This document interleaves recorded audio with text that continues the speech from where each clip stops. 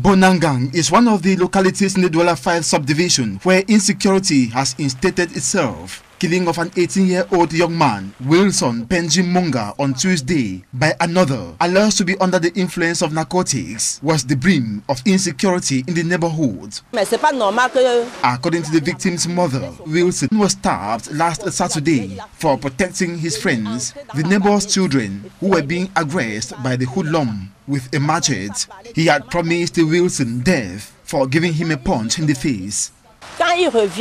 Il dit que je suis venu pour tuer Wilson. Je vais le tuer. Il m'a gommé l'œil. On Tuesday, the fight resurfaced between Wilson and the hoodlum who fulfilled his evil death promise. En plein midi, il était midi. I went out and received a call 30 minutes after that the young man engaged a fight with Wilson and stabbed him twice in the back with a dagger. My son rushed inside and sat on the chair bleeding. He screamed for help. His elder brother carried him to the hospital, but he had given up the ghost. Quand j'arrive au carrefour, je vois le sang de mon fils.